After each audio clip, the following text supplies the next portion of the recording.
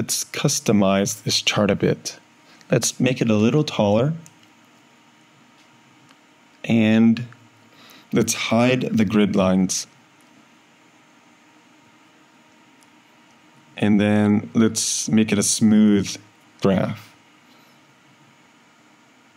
Okay, looks nice. Let's go ahead and add our second chart. We'll call it time series for the mean squared error. We'll paste in the same code for the data source.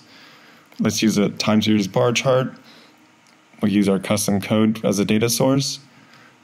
We'll use the start time as a time column, but then we'll do average mean squared error for the booster. Looks good.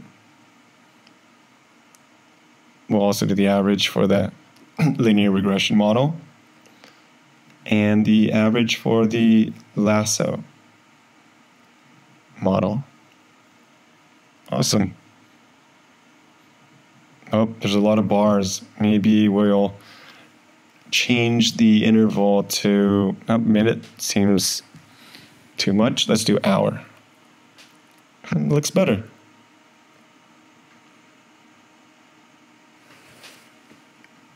And the x-axis looks a little scrunched up, so let's format that.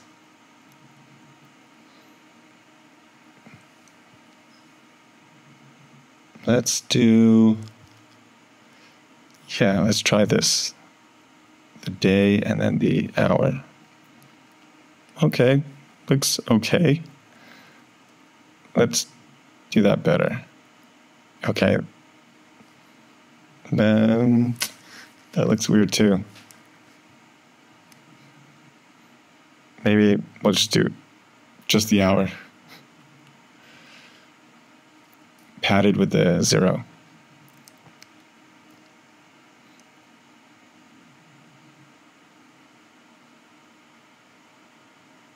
And let's see how it looks. Looks good. Let's put it on the same row.